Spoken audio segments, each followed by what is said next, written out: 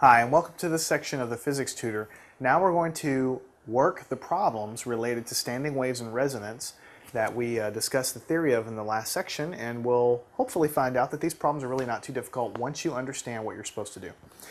So the first problem says a string fixed at both ends is 8.4 meters long and it has a mass of 0.120 kilograms.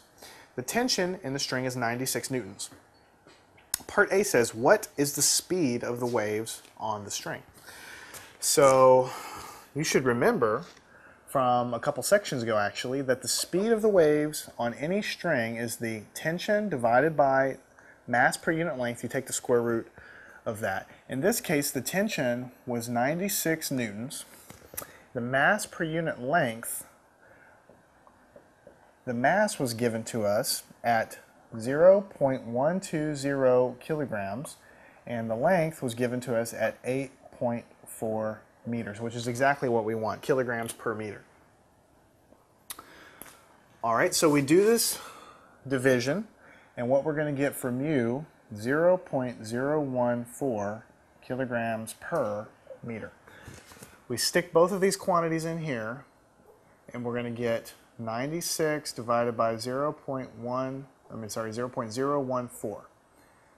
Divide them, and then we'll take the square root, and then what we'll get was 82 meters per second. Pretty fast wave. 82 meters per second in that particular string. The second part of the problem says, what is the longest wavelength possible for a standing wave on this string?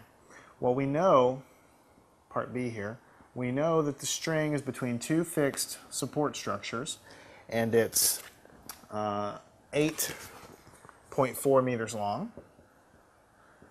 8.4 meters long, right?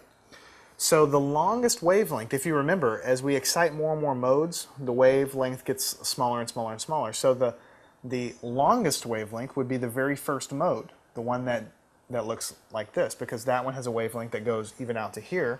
Everything else is going to be shorter and shorter and shorter wavelengths. So the first mode is the mode that we care about.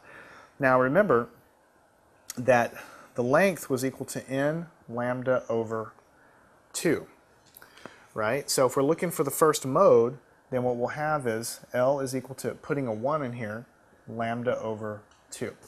So that the wavelength of the longest mode would be 2 times the length of the string, which makes sense because the full wavelength would be out here.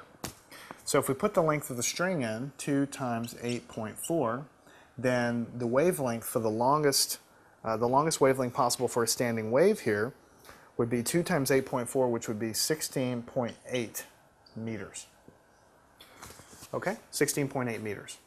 Pretty simple calculation, but you have to know how to interpret this. The length is going to be equal to an energy multiple of a half wavelength, and you have to know that the first mode is going to be the longest wavelength. Okay, part C says, what is the frequency of the wave in part B?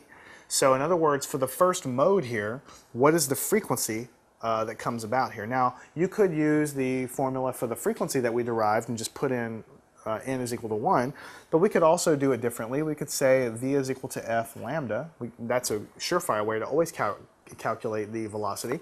We know what the wavelength is. We know what the velocity is, so we can go ahead and calculate that. So v is equal to f lambda. V is equal to 82 meters per second. F is what we're trying to calculate, and lambda is 16.8